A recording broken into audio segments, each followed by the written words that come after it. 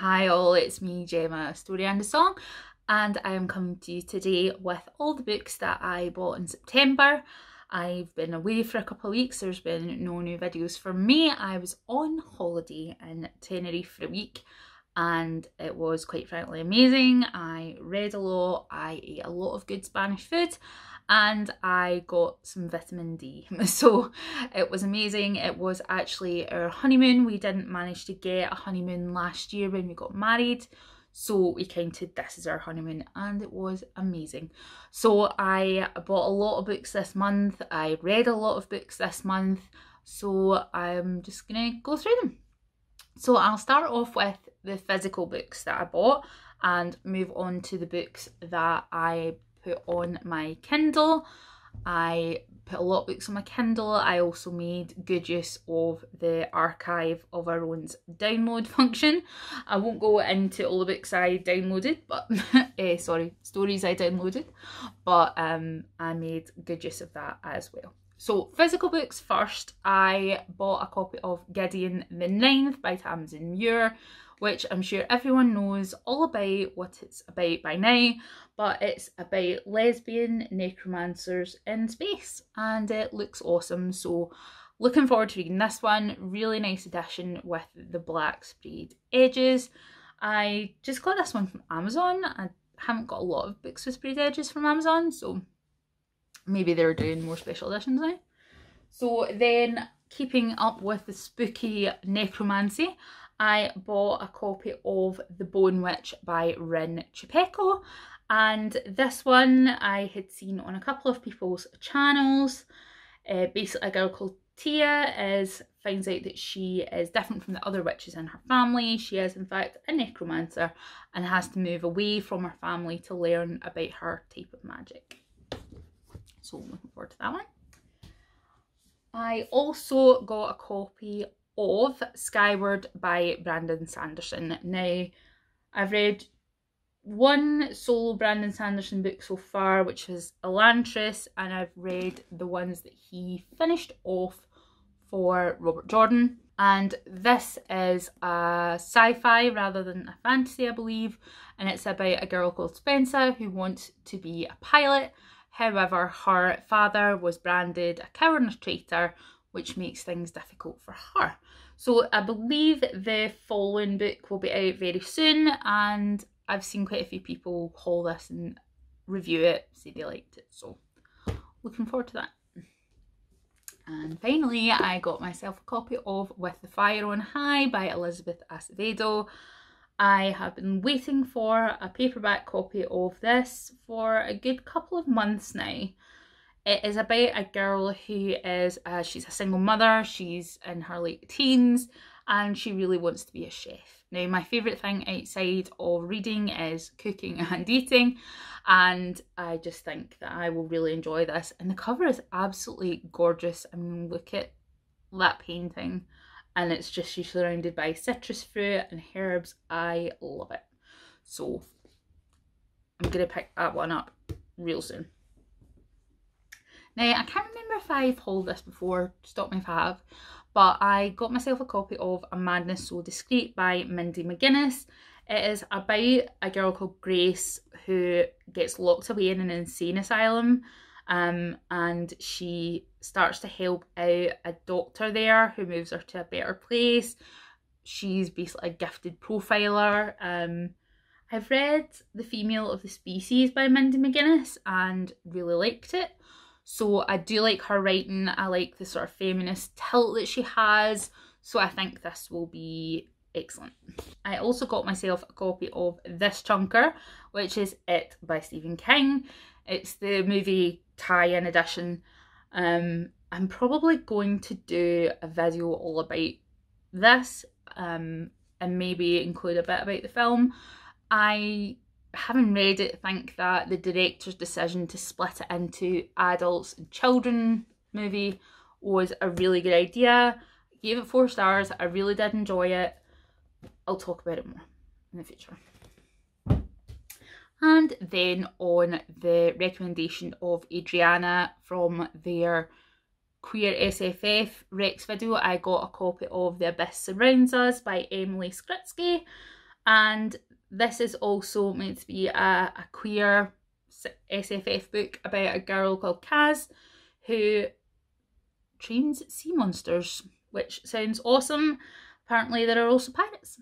So it kind of sounds a bit Pacific Rim, and I love Pacific Rim, so that is why I picked this up. So hopefully I will also enjoy it. And I also recommend Adriana's video on queer SFF as well, which I will link down below. Their channel is really good. I picked up as well Roar by Cara McCormick, which is about a princess called Aurora, who she's sort of been groomed to be an amazing queen.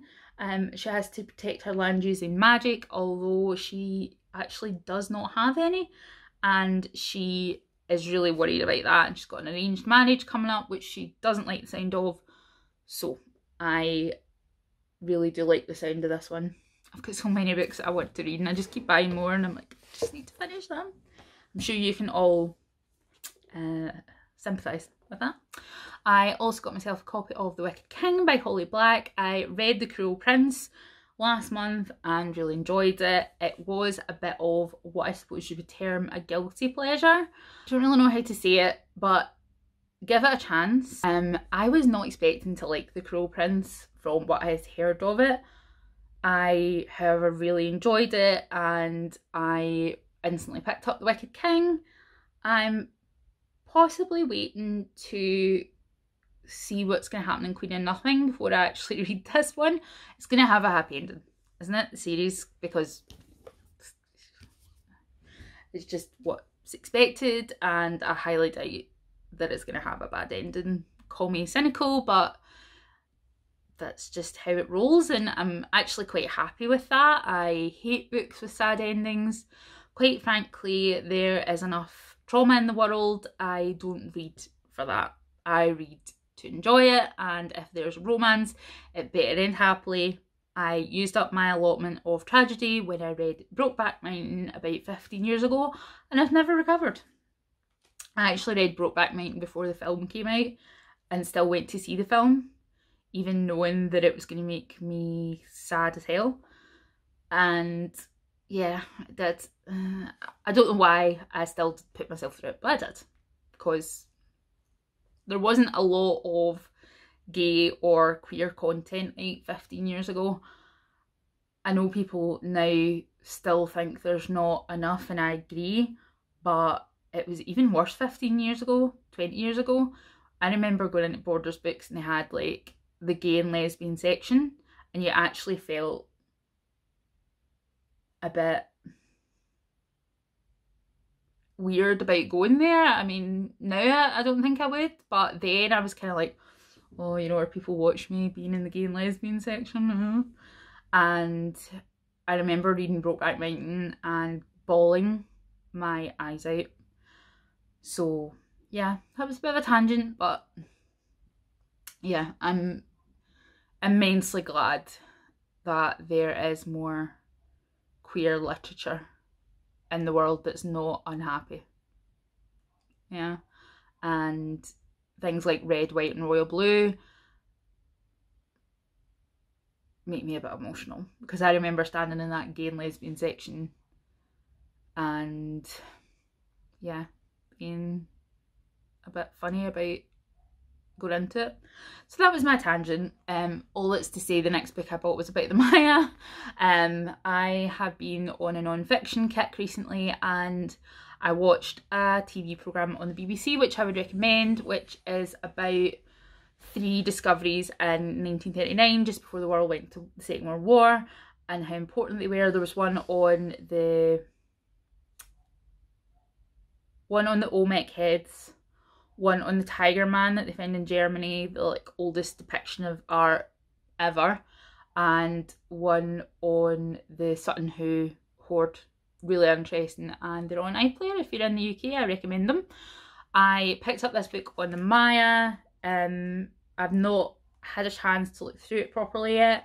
It's basically a textbook. I tried to find some more narrative books about Mesoamerican history and didn't come up with a hell of a lot of luck. So if you have any recommendations on Mesoamerican history, please drop them below. I am looking for any books on the Olmec, on the Maya, on the Inca, on the Aztecs, all that kind of stuff. I just have a mighty hankering at the moment, so if you can help me, please do. This is by Michael D. Coe and Stephen Houston, no relation to me, and it looks really good. It's got some excellent illustrations, and yeah, I have not looked through this properly. I also got Forest of Kings, which is the untold story of the ancient Maya by Linda Shell and David Friedel.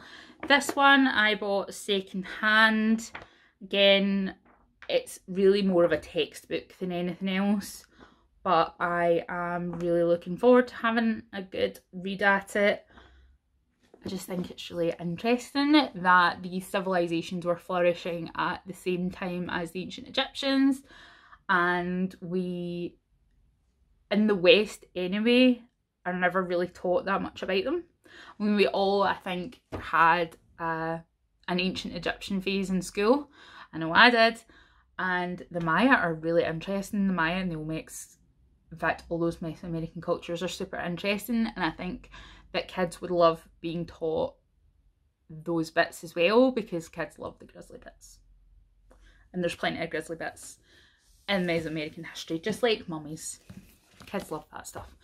And I also bought Dark Dawn, along with everyone else on the planet. Just the normal UK edition. Still gorgeous. Look at that illustration of Mr. Kindly on the front. I haven't read it yet because I am scared. I am afraid. I am a wuss. And oh, I really want to know what happens, but I also really don't, you know? So we'll see. I have not read any spoilers, I have not watched any reviews, I have actively steered clear of every reaction to Dark Dawn, which has been difficult, but I've done it. So I'm off all of this week as well. My husband's back at work, I'm at home with the doggy man, who is just there being... Excuse my bra strap. Yeah, he's just lying there being his doggy self, and I will be getting, no doubt, a lot of reading done in that time. I have started watching Castle Rock as well. I watched a whole series of Criminal UK, which was excellent. And yeah, that's about it. So that is all the physical books that I have hauled. So we will move now on to the Kindle books. Now, like I said, I was on holiday. I only took one physical book with me, which was this Chunky Monkey. And I also had my Kindle. Now, I read a lot from my Kindle. I read both written novels, and I also, like I say, made use of the download function on Archive of Our Own, which, let's be honest, sometimes we want a bit of that. And I read some amazing, like, Captain America fan fiction and all that kind of stuff, and I'm not ashamed of that at all. So on my Kindle, let's go through what I bought. So I bought Journey into Darkness by John E. Douglas and Mark Olshaker, which was the follow-up to their book Mindhunter. Again, it's all about profiling. If you're interested in the history of the Behavioural Analysis Unit, you've probably already heard of John Douglas and Robert Ressler, but this book was excellent. And I also picked up The Killer Across the Table, which is the most recent book by John Douglas. Also in the true crime vein, I picked up Chase Darkness with Me by Billy Jensen. Excuse me while I have a sip from my skull. Billy Jensen wrote parts of I'll Be Gone in the Dark. He helped finish it off after the death of Michelle McNamara, and following on since then he's become even more involved in the community and in true crime. He's very good. He does a podcast just now with Paul Holes called Murder Squad, which I'll link below, and they use crowdsourcing to help get additional information about a lot of cold cases. They have family members on the show Very, very good podcast. I recommend it, very respectful. Now, following on from that, which I haven't read yet, but is in the queue, I'm currently in the middle of Journey into Darkness. I also picked up Beartown by Fredrik Backman. Because it was mainly 99p and Kindle Store, I read that it's quite hard going. It's about a town that really worships their hockey team, and there, I believe, is a sexual assault incident, and it's all about, you know, those kind of cases that we've read a lot about in the media where young men who have bright, promising futures commit a sexual assault and how that goes after that. I also picked up The Terror by Dan Simmons. I will be watching the, I believe, said to be excellent TV series produced by AMC, but I also wanted to pick up the book again. It was on sale in the Kindle Store, so we'll see how that goes. I'm really into kind of horror-y stuff at the moment. I also bought Sky in the Deep by Adrian Young. I was going to buy The Girl the Sea Gave Back, and someone said you kind of need to read this one first. I don't think it will be any hardship. It is about Vikings. Picked up as well Disappearance at Devil's Rock by Paul Tremblay. I haven't yet read this, but Books and Lala really likes Paul Tremblay, so I thought I'd give it a go. Again, horror. Also picked up Riley Sager Final Girls. Now, I've read some conflicting reports on this particular book. When I bought it, thought Riley Sager was a woman. And I don't know if this had been sexist, but with these kind of books, I kind of trust female writers more. And I've seen now that it's actually a man, so I'm kind of like, I'll still give it a go. I bought The Hype Book of the Month by Shelby Mahurin. I haven't read it yet. I'll let you know when I do. But yeah, I also got Carrie Mora by Thomas Harris. Oh, this was the worst book I read all year and in a long time. A long time. I do not recommend it.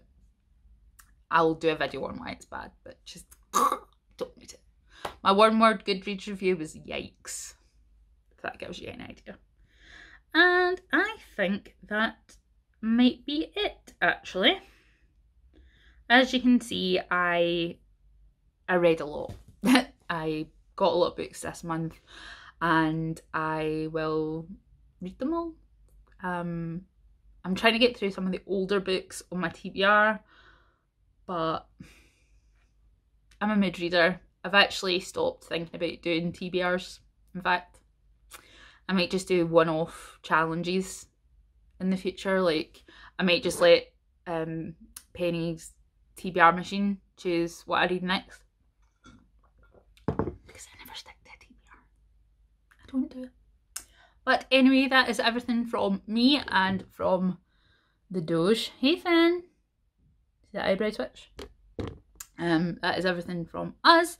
Hope you're having a great morning, afternoon, evening, wherever you are. And as always, if you have any recommendations, any links, anything you think I would enjoy, please do link it down below, and I will see you next time. Bye!